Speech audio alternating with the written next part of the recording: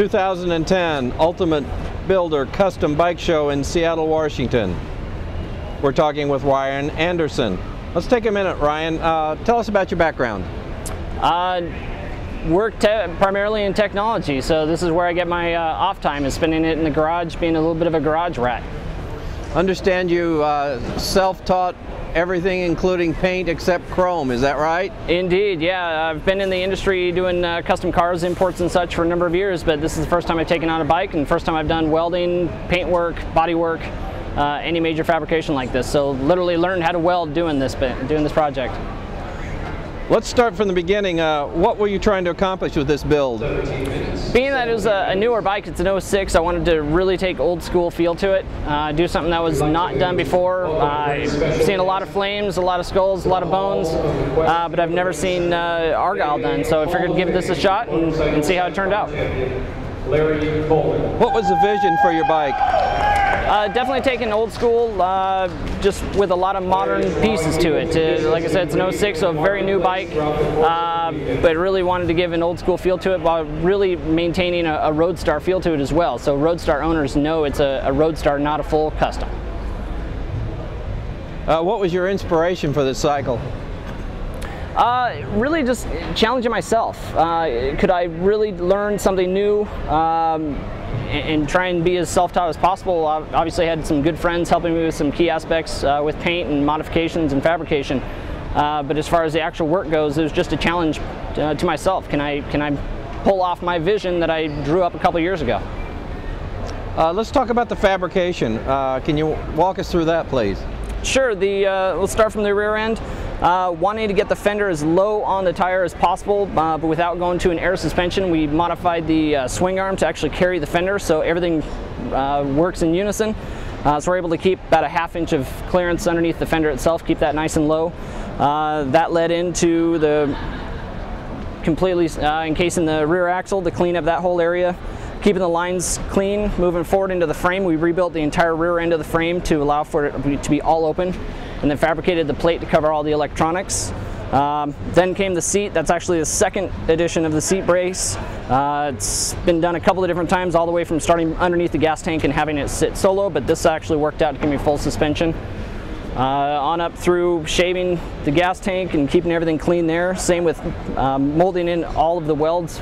And then finally on the front fender, keeping the stock front fender as well to match the rear, but mounting it so it sits very low on the tire and redoing the entire tab system. The handlebars are completely one-off. They were off the shelf but modified in 3 different places to make them narrow, as well as affected the pullback on them. All the way down to the riser. The riser is actually off a Harley but had to be modified a 1/4 inch just to fit on a metric. Let's talk about the engine. What enhancements do we see on the engine? Nothing internally. That was literally the only thing that we didn't touch on the bike was internal engine. So there's no performance modifications on it other than breathing. We went to a velocity stack to give it, again, the old school feel and just straight pipes off the back. But other than that, everything went to detailing. So keeping it to the point of clean where you can pretty much eat off of it. So not letting it get dirty. If there's any drop of grease or anything, it's quickly cleaned up. So making it clean and presentable and shiny was the best we could do with it. The front end, you talked about that. Is the basic front end stock other than the way you set up the fender? It is. With the exception of the wheel, everything up front is stock. That's actually a Yamaha tire, or at least the OEMs that come with Yamaha. But the rotor is, actually take it back, the rotor is actually aftermarket just because we went to a different wheel. But it is a stock fender that we fabricated the tabs on the side to remount to a Road Star front end. So everything's bolted the same way. Just sits much closer to the tire than originally planned for. Let's talk about the paint job. A paint job that looks simple like that is far from simple, correct? That's exactly it. I have a way of trying to go with a simple plan and having it turn out to be the worst plan ever. As far as doing Argyle, again, wanted to go with the old school look to it, thinking, hey, straight lines, those should be easy enough. Absolutely not. This paint job has been the bane of myself for many, many long hours in the garage, and then in a couple of cases have taken it to a pinstriper, and they've had fun with it as well, thinking again, oh, that should be no problem, just a couple of straight stripes, and that turns out to be a much bigger problem. So it's been fun, and it turned out perfect to what my vision was on it, but it certainly is interesting when we have to make small repairs to it. So basically, the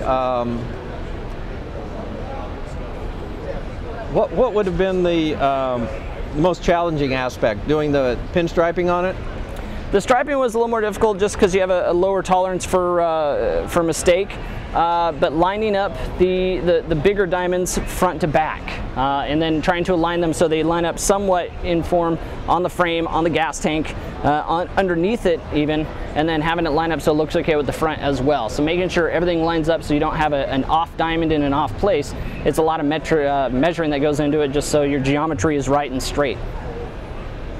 It looks better in the sketch then, doesn't it? Much simpler. Yeah, with a ruler, it's much easier to do. Where did your inspiration come from on the paint?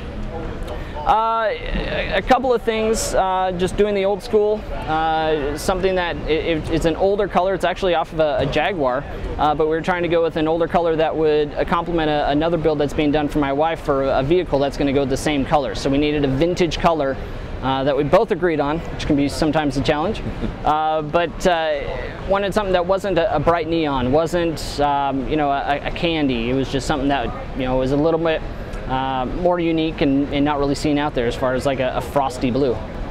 Which companies were instrumental in getting your bike finished? A couple of them. Most of the chromium was done through a company called Action Plating here in Washington. Some paint work was, second wave of paint work was done through Brandex Customs in Linwood, Washington. Suspension work done with the drop shop in Snohomish. Those are pretty much the partners I dealt with to get everything done, as far as the things I couldn't do in my garage. Anybody you'd like to thank? Huge thanks go to Mr. Rob Schultz, who inspired me to do all this and has definitely been the one to help me out in a pinch. A lot of phone calls late at night. Second big help would go to, as far as actual work goes, to my wife, obviously, and children for their patience and such.